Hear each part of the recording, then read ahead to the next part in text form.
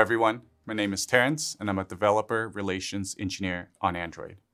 I'm joined today by my colleagues Miao and Tuma, and we're very excited to talk to you about the latest developments for on-device generative AI, Gen AI for short, on Android. In this talk, we will focus on what is on-device inference, how Android incorporates on-device Gen AI, showcasing some Google apps leveraging Gemini Nano, and why it was the right solution for them, a technical deep dive into AICore, the system service that enables access to AI foundation models running on device, a quick look at fine-tuning and why it's important for Gemini Nano, and lastly, the conclusion. On-device Gen AI can process prompts directly on your smartphone, tablet, or computer without any server calls. This offers several key advantages. Sensitive user data is processed locally on the device. The model offers full functionality even with poor internet connectivity, potentially reduced latency, enabling real-time responsiveness, and lastly, there is no additional monetary cost for each inference because on-device Gen AI runs on user hardware. However, on-device Gen AI also has some limitations to keep in mind. Devices typically possess less computational power than cloud servers, so the models intended for on-device are smaller, and thus results may have lower resolutions. We're generally looking at between 2 to 3 billion parameters, almost an order of magnitude smaller than cloud-based equivalents. Similarly, the context window will also likely be smaller, and the model will be less generalized. So what are some implications for this? This means that fine-tuning is critical in order to get production quality. Zero-shot performance of the model has lower accuracy compared to what we're used to with larger models. Also, it means that the model is not going to excel at all use cases. For example, it's not as performant for open-ended conversations like chatbot or code generation. So what are some good use cases for on-device Gen AI? Most successful applications of on-device Gen AI leverage the unique strengths of on-device inference. Some examples include assistance with content consumption, such as providing a summarization or overview of text. Assistance with content creation, like suggesting or rephrasing responses in messaging apps to change the tone or the style of a message, for example. Simple classification of content, such as detecting sentiment in conversations or text. We have several ways for you to access on-device Gen AI capabilities on Android today. Let's start with Gemini Nano, the smallest on-device variant of Google's powerful Gemini language models. Gemini Nano is Android's foundation model of choice for building on-device Gen AI applications. It is integrated into the Android OS from Android 14 onwards through a service called AICore, an Android OS system app. Developers can access this service using the AI Edge SDK API surface. Gemini Nano is already bringing delightful Gen AI user experiences for the Google Pixel 8 Pro and Samsung S24 series. We look forward to bringing it to more flagship Android devices in the near future. Since its announcement in December 2023, Gemini Nano has been available to a select set of developer partners through our Early Access Program, or EAP for short. The response from the developer community has been incredible. We're actively collaborating with developers who have compelling on-device Gen AI use cases and signed up for our EAP. In 2024, we'll be investing heavily to enable and potentially launch with even more third-party apps. Gemini Nano isn't just for third-party developers. It's already transforming key Google apps. Let's explore some examples. To date, Messages, Recorder, and Gboard have successfully integrated with Gemini Nano. Let's dive into the features that some of these apps have built and why an on-device approach for Gen AI was the ideal solution for them. First, let's take a look at Messages, a messaging app with billions of users worldwide. Messages is leveraging Gemini Nano to power suggested text and magic rewrite, a pair of features that provide users with suitable replies in any conversation. I'd like to specifically focus on suggested text, a feature that analyzes your conversations to generate full, ready-to-send responses with just one single tap. This real-time, privacy-preserving functionality wouldn't be feasible with server-based AI, as it would necessitate sending the user sensitive conversational data off-device to provide context. With Gemini Nano, effortless, privacy-conscious messaging is now a reality. This is just the beginning. Expect more amazing Gemini Nano-powered features delivered using AICore in Messages. Here's a summary of their experience with Gemini Nano integration in the Messages team's own words. AICore made integration with Gemini Nano seamless. We didn't need to manage model hosting, downloading, versioning, or updating. All of that was done on our behalf, and we could focus on fine-tuning the model for the best output. Next, let's take a look at how Recorder, Google Pixel's voice recorder app, leverages Gemini Nano to help users generate summaries of their voice recording transcripts. Recorder's debut in 2019 with the Pixel 4 series introduced incredibly fast transcription entirely on device. Students, journalists, musicians, and more built a strong community around the app's capabilities, but also wanted a quick way to grasp the main themes of their recordings.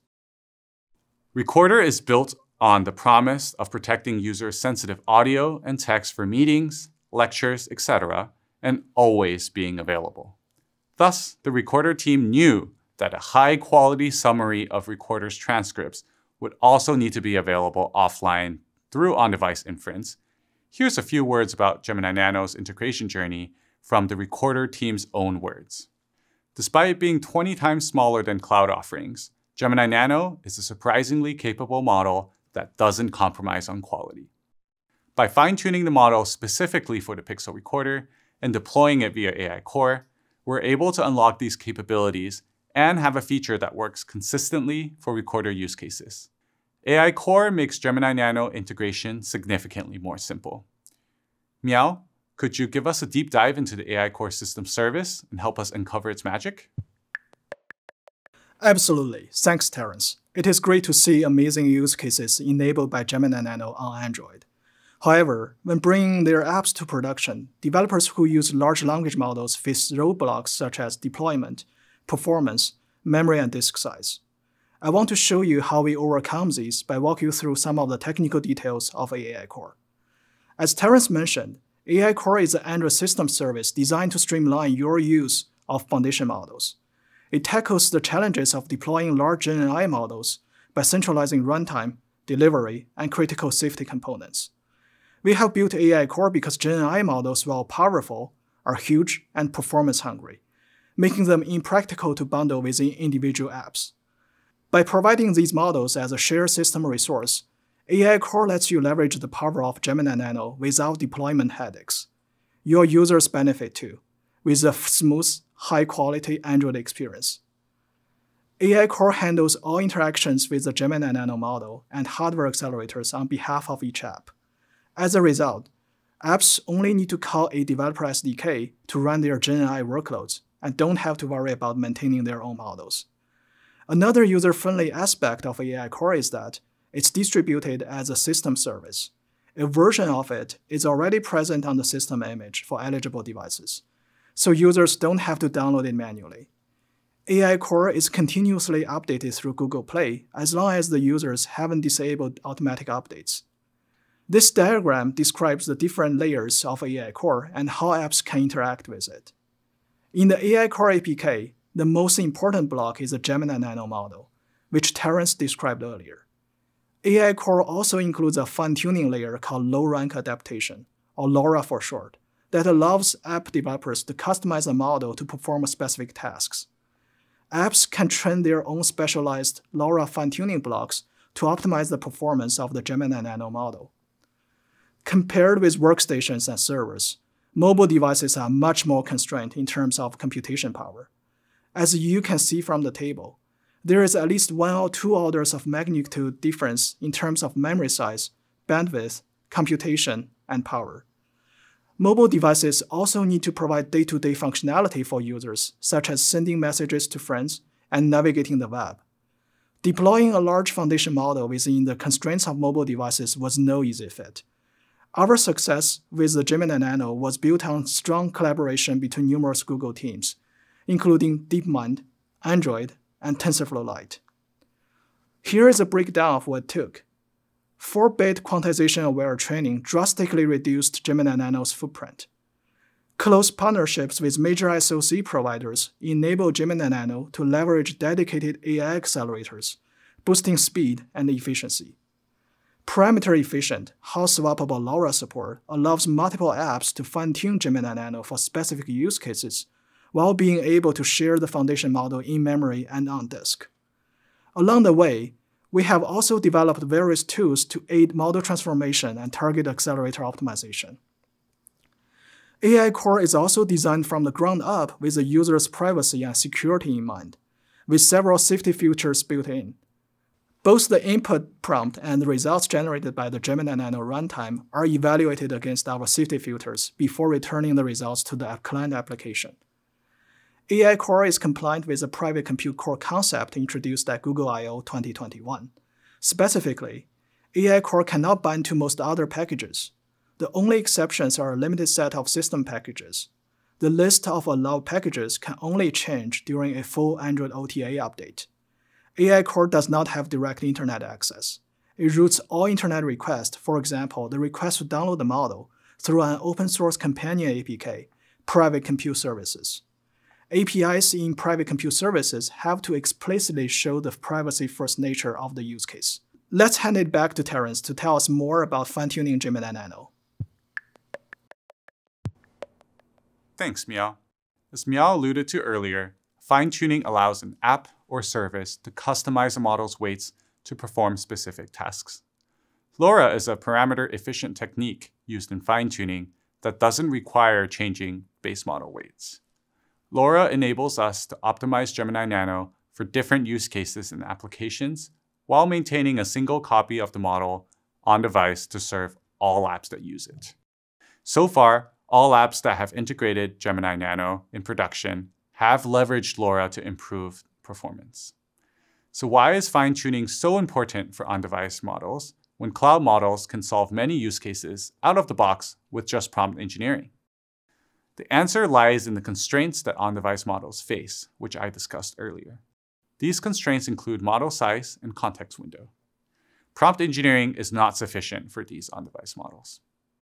LoRA fine-tuning makes it possible for a small model like Gemini Nano to excel in particular use cases, such as smart reply and messaging. Since LoRA training customizes the model's weights to perform a specific task, you need a clear use case and not too much variance in your training data. Generally speaking, you must have at least 100 entries in your training data. The customized model is even more reliable when you have at least 1,000 entries in the training data. Remember, there is no right or wrong answer here. Experiment with different subsets of your training data to see what gives you the best results. And keep in mind that you can use larger models, such as Gemini Pro or Gemini Ultra, to help you generate training samples for Gemini Nano. To showcase fine-tuning's effect on a specific use case, here's an example of generating a message with a given style before and after LoRA training provided by the messages team. When "let's go for a walk" was given as an input and the model was asked to rephrase the message in a lyrical tone, Gemini Nano with free prompting responded with, "Let's take a stroll, let's explore the world, let's make memories, let's enjoy the view." Sounds pretty good already, right? However, with fine-tuning, Gemini Nano responded with, "Let's roam and let our hearts beguile. Through meadows and fields we'll forever whirl. A walk of joy, our spirits will heal. In nature's embrace, we'll let our will prevail." What beautiful lyrics. Gemini Nano even made the lines rhyme.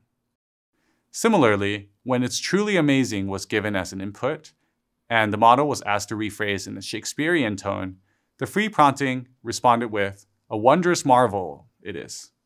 Again, already quite good. But the fine-tuned model came back with, "It doth truly astound," in true Shakespearean fashion. Gemini Nano is a performant model, and our enabling infrastructure makes it easy to integrate it into your app for production.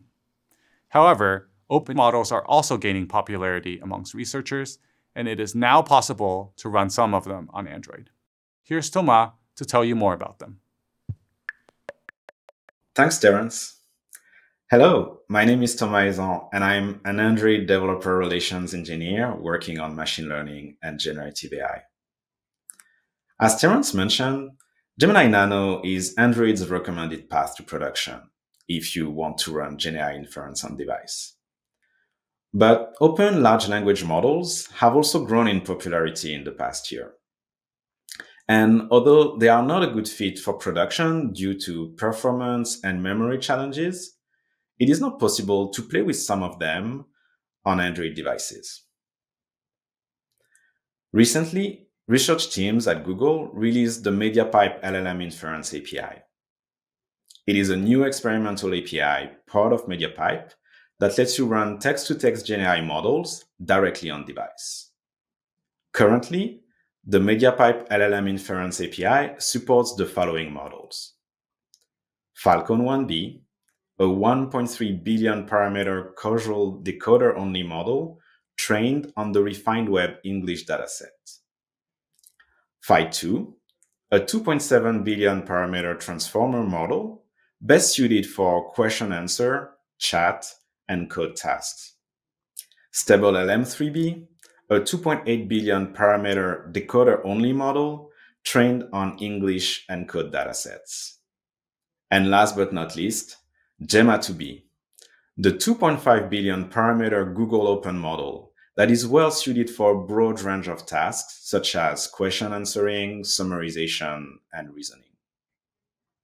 After selecting your model, convert it into the MediaPipe format using MediaPipe's GenAI converter library on your development machine. Then, siloed it to your device. The file is expected to be more than 1 GB, which is okay to experiment with, but makes it relatively impractical at scale in production. To learn more about the MediaPipe LLM Inference API, visit the MediaPipe documentation. Back to you, Terence. Thanks, Thomas. In this talk, we've explored the exciting world of on-device generative AI on Android. Advantages such as local processing of user data, opportunity of reduced latency, and offline reliability open up a range of new possibilities for delightful GenAI features on Android. While resource constraints require some adjustments for on-device GenAI compared to server inference, techniques like fine-tuning and carefully crafted prompts make it possible to adapt to and thrive in these conditions. With unique advantages, such as being integrated into Android through the AICore system service and a proven production path with apps from Google like Messages and Recorder adopting it, Gemini Nano is the foundation model of choice for Android developers when looking to build production use cases. As mentioned before, in addition to internal Google developers, we're actively collaborating with external developers who are participating in our early access preview to bring their use cases to life on Android devices. We will be broadening access to Gemini Nano throughout the year. If you're a researcher looking to experiment with open models, the MediaPipe LLM inference APIs is a good fit for you. We appreciate your time today. Please make sure to check out other amazing I/O talks, such as the GenAI on Android talk, to learn more about Google's additional GenAI offerings for Android developers.